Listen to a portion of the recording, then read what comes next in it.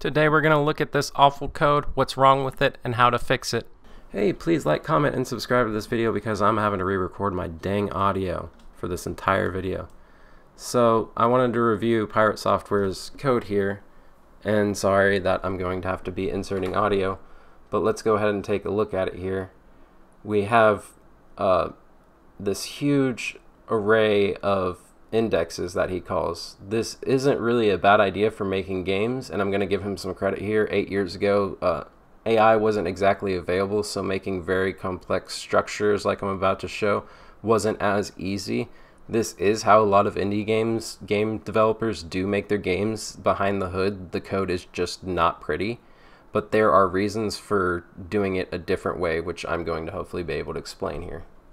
Anyways, one thing Pirate Software neglects is that GameMaker does have an inspector. Every game engine, modern game engine that people use publicly uses some sort of inspection tool for you to be able to see variables. He neglects this and lies about this constantly. So I'm going to start here with a simple struct, which also is available in GameMaker. And so here we would do, if we're trying to mimic what Pirate Software would do, something like a value and a tag. But the problem with this is, you see here, when we put it in the inspector, we just have a bunch of values because Pirate Software doesn't use the inspector. He writes it this way, where he would just initialize everything with a 0 and the index. So here we would write 0, index equals 0, or the int equals 0 and the index equals 0, and the int is 0, 1, 2, 3. 0 would be something like cha-cha, 2 would be something like slide, 0 would be something like cha-cha, 1 would be something like slide, 2 would be something like take, and 3 would be something like back, for example. The problem with this is we could just be using a system of events that doesn't require any of this crap. He also claims that GameMaker is the problem and the GameMaker language is what's preventing him, when you can see here that you can clearly make a struct in GameMaker language in the GameMaker Studio. He's completely dodging the fact that it's completely doable to not do this. The part I'll give him some props on is 8 years ago we didn't have AI, so he's more likely to write it a bad way. 8 years ago, most indie game devs didn't have tons of structs in their game, and they may have written it a similar way to how he did. Now the other problem with how he hard-coded it is you can't do this in Inspector, so I'll try to show here how I would do his thought process in the Inspector. I would place a tag for each location, because in his code he has tons of locations, and even for some reason the inventory.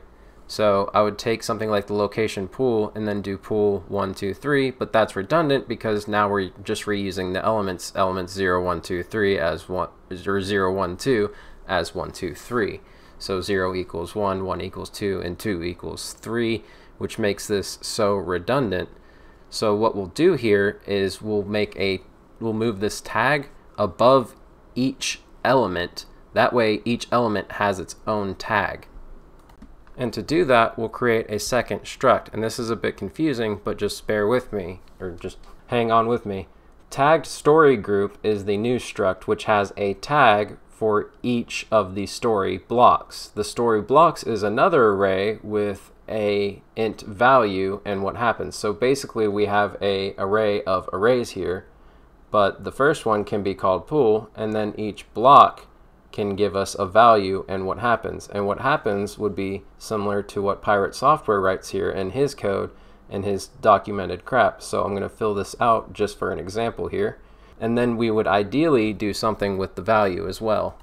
So now I'm going to add something called an event name. And what that's going to basically let us do is use the event name to find the event. So we'll just need to find the location and then the event we want. So we have the location here, pool, and instead of this crap here, like Pirate Software wrote, we would just say no to Joe, right? Because that's the event. This one we could do something like whistle event. And then something like this we could do, I think I did whistled PPP. We'll see what I do here. Whistle PPP. There we go. And now we can finally remove the what happens, the BS that Pirate Software would write that's redundant. And I'm just going to hide this story blocks here in inspector because it's already being called in the tagged story group struct. So now I'm going to give you an example of how we're going to search for this and then eventually turn this into a function.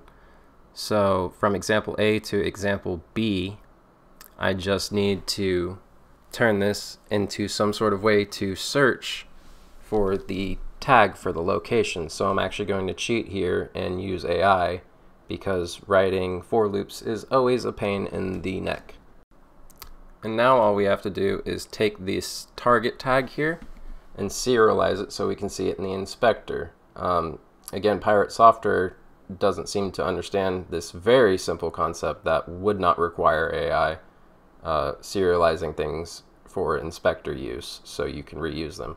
So now we'll just make the target tag pool, and we could call this location. Now we need to find the event name, so I'm going to go ahead and add in first event here, or it could just be event name. And we'll find one of the event names here, not to Joe, and we'll just copy paste that as the default event name. So we'll find the location pool and the event not to Joe. Alright, and now this is going to search for the event name and the event location. Now if we run this, we can see in the debug console that we have a match to pool and a match to not to Joe. Ideally, we would do something with this value then that would change the state of the event. Finally, we'd move that block of code into a new function. This would allow us to call it anywhere in the game and reuse it as many times as we need. So now I've created our final example, example C.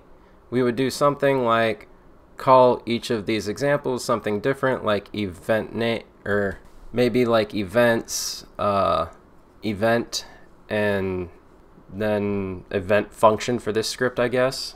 And then in our event script, or example C here, we're going to switch around location and event here so it makes more sense. Then you would just add the location and event. So the location is the tag for the location. So here it would be pool, and then our event name would be not to Joe. And I messed it up here, and since I'm in editing, I can't really show what would actually work. If you notice here, I have example A calling example B, and then example B looking for example A, and example B trying to find the event, but can't because it's looking at example A instead of example B. If you actually get the component correctly, you'd just be able to hover over it and see that all you need to fill in is location and then the event name. And so finally here in example C, which again would just be called something like event, quest, or story, whatever you want to call the most reusable name possible, or something like game events, as I call it here.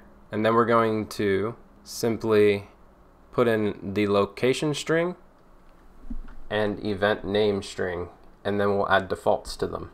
And now we have a script that we can reuse over and over, change the location and the event name, and get the find my event so we get the event we want. This is so much better because now when we actually run it, we can find the event and event name. Oh, and we would want to, you know, rename everything and rename these scripts. So we would have this game events and game event, and then here we would have game functions under game events, just to let you see some organization.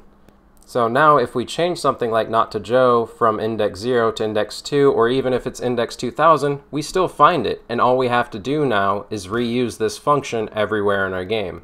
This is how you would actually program this, and this is how you would fix Pirate Software's atrocious code. See you guys next time. Thanks for watching. Thanks for watching this video, guys. If you liked it, hit the like button. If you disliked it, hit the dislike button. Please subscribe and hit the bell icon so you don't miss any more future videos.